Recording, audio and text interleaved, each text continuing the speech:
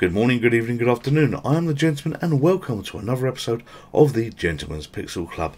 Today, on the Game Boy, we are playing Monty on the Run. Aha! Some of you may say, that game doesn't exist. Well, technically it does because it's been recreated in recent times for the Game Boy system, but it never actually came out on it. But first, if you choose, you can follow us on YouTube, you can follow us on Twitter, and you can follow us on TikTok. All of those handles are on the screen at the moment.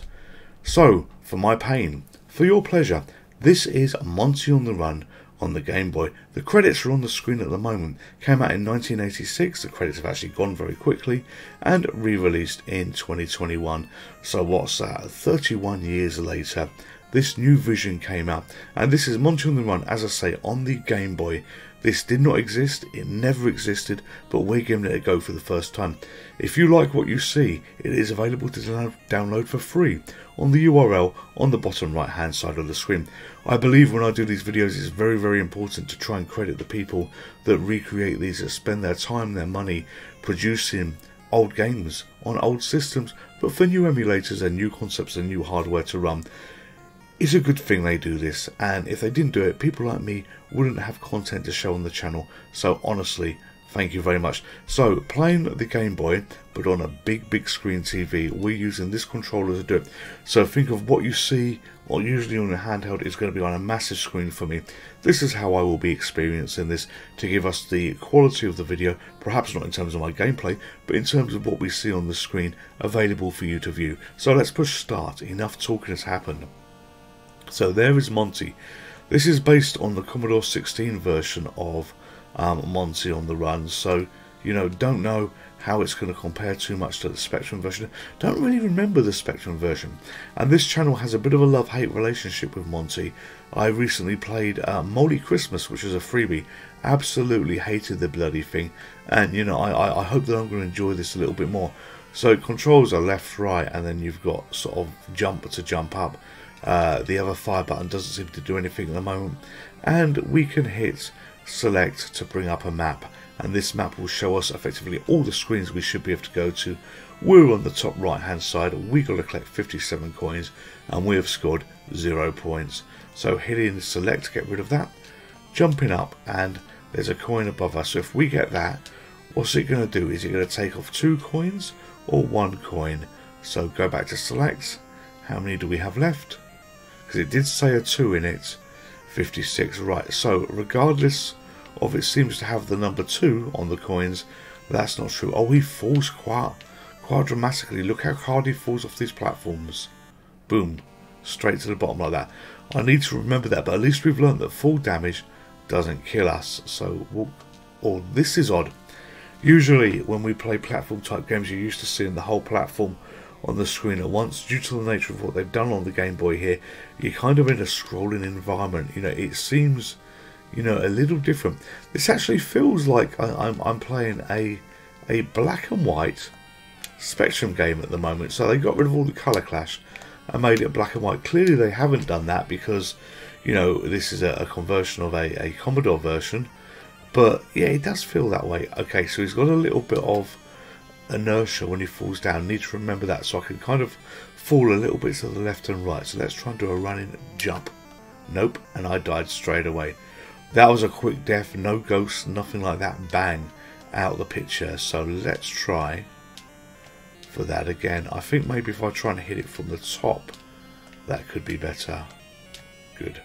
Alright, so I'm going to try and run all the way to the right and see whether, yes, I got that. So that's how to do that. Getting back might be a bit hard. I guess we have to run to the left here and hope we can time it just right. Or we can. I forget he falls very hard, very fast. So let's go back to the map. Little leg timer, that's quite cute here. And yep, so 54 coins to go, scored 600 points. And we're going to go to the left here. Oh, and there's a crusher. There's a water, and there is some things to climb. On the original Monty Mole on the Spectrum, the crushers were random. I don't know whether these are. Let's have a look. So let's get close. 1, 2, 3, 4, 5. 1, 2, 3, 4. Okay, yeah. They seem to not be random there, which is good. The water is going to kill us. I suspect. This is really surreal when you sort of playing these scrolling games in terms of you don't see the full screen. This is going to make it harder but more fun. Up we go. Oh, the animation looks perfect as well from the Spectrum. I know I keep comparing this to the Spectrum, and I apologise to the Commodore owners, but Monty Mole did originally come out on the Spectrum, and you know it would have all been effectively inspired from him or that system one way or another. But oh, this animation is so nice. The sounds here though, the sounds here are infinitely better on what you ever had on the Spectrum. So jump up here. Oh, did I time it wrong? Jump to the left. Jump to the right, jump up and go up here. Okay, so I think if we go down here again, the only way I can probably, yeah, the only way I can get to, oh, I was so lucky there. The only way I can get to that coin on the right hand side is go up and down. So not only is it going to be impossible to clear the sheets in one go, you've actually got to leave screens and come back to them, because you know I can't get all the coins on this screen on this single instance. Okay, good to know. So let's go up the ladder, and I think that's some kind of penguin sliding on its butt. I don't know whether it's me, but you know I'm looking at this, and this is obviously a Game Boy you know, recreation of the game here, but you know the sprites, the one on the left actually seems momentally brighter than the others, so it's really nice what they've done with colour, what they've done with shading. So up here, jump here. So how am I? Right, I think I've got to go all the way to the left to then get up these platforms to get to the one on the right, because oh, I don't think I can jump up. Oh, I can. Alright, I didn't think I could jump that high. So let's go down here very carefully and get that coin here. Oh, it's a good job they've got this map, because this the map that we've seen before, because this game could get a little bit confusing. So another life, because we stupidly lost one earlier. And up here, and we seem to be in the top of a house. No, up wrong way, you silly mole. There's a UFO in here, we need to avoid that. And what is this? What is that there? It's either pretty doing... ah, damn it. It's either pretty doing nothing or not good. So up, jump again. Jump again. I need to try and get that coin, which is to the right of that crusher. I think I can do it. Is that a no, run away. Oh, didn't fall to my death there. That reminded me of Jet Set Willy, Technician Ted, where you've got these platform games and you fall off the edges and you just end up in perpetual death. I wonder what happens here. I'm not going to try it out, but it could certainly be a possibility. And look at that, by a mistake I made, I was able to collect that coin because I didn't know that I wasn't going to be able to make that jump. So 3 lives left, and we need to, I think we need to go back to that top bit of the house. There was still at least 1 coin there. And if we hit select to look at the map to see what screens we've got available, yes, that screen is at the very... oh, look at this. It showed you the paths as well. I never noticed that before. I just thought it was a collection of screens, but it's showing you the paths on the way through. So, yeah, I have to somehow get that coin, and I can only do that on this screen. There is no other choice. So, jump you. Okay. Ah, no, missed. I missed. I might have lost a life and then carried on falling, all at the same time. I'm sure I was on 4 lives. I hit an alien as I fell down and then carried on falling out of that screen to the next screen. So let's try to go up one more time. We're going to give this one more life a go to try and get to this. Otherwise we will go and explore some of the other screens that we can see here. This is fun. This is nice. And it's incredible. Ah, damn it. Never mind. Sorry, we'll give that a miss. It's incredible when you look at the... can I go left? No, I can't go left. We'll have to go down. And right, it's incredible when you look at some of the work that's gone into these games, all for free. You know, there's some really, really talented coders out there. And to think that people do this for a hobby as well. You know, they're not getting money for this.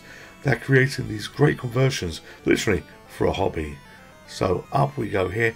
On itch.io you can pay for some games, but this is one of the ones that was free. Didn't seem to want you to name a price. And that's the thing with itch.io. When you go into itch.io and you pick a game that you want, it says name your price, and you can download it for free anyway. Some do charge money and you have to pay a set amount of money, but this one wasn't even name your price, it was just available to download. So that's good, that's a bonus. I've spent a lot of money recently and my wallet is probably saying, you know, gentlemen, I'm glad you finally stopped spending just for a day or two. So we're here now. We've got 1600 points. We're never going to complete this because I know that the coin at the top of the screen I'm never going to get. But I'm wondering, if I look on the middle of the screen, you've got those sort of two triangle arrows next to each other, one at either end. Is that a warp point to cross the screen? So let's explore that. Let's go have a look. So wait for the crusher. Made the crusher. Go across here. Jump up and avoid you. This has got some really... no, I'm back at the start screen. I've gone the wrong way. You utter fool.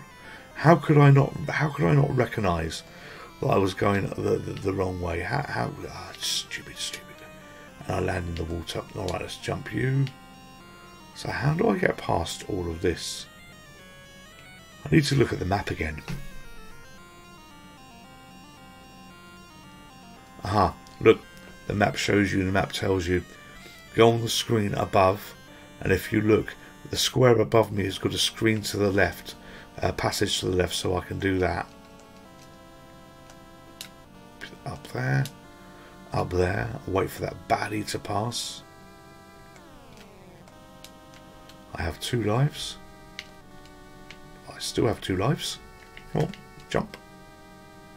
And we're going to go to the left. Alright, so we should have an option to go down on this screen. On the block we're showing, yes. The block we're showing there, we can go down. Right, understood. 2 lives. Not much to do but collect coins. Try and avoid that bad guy. I think I should jump in when he goes down. Get that coin, so at least I've achieved something. Jump again. Now I wonder if we can go up and we can make that jump. I bet we can't. No, we can't. I got myself killed. But that doesn't look too appetizing. Those look like spikes, and yeah, they were fucking spikes. That didn't look too appetizing. So this has been Monty on the Run on the Game Boy. I've scored 1800 points. You know, the game clearly isn't very big because it's been converted from the Commodore 16, which is why I'm only playing this once. But this is nice, this is fun, and I don't like to give too many spoilers away on the games that I play, so especially new games that you find like this. So playing it once allows you to see a little bit of the game and quite a few of my deaths. We think how big the game is by the maps that we've got there on the screen. So I've had fun playing this, I've enjoyed playing this, and I'm the Gentleman, and this is the Gentleman's Pixel Club, and this is an absolutely lovely conversion that you can get down on the URL on the bottom right hand side of the screen.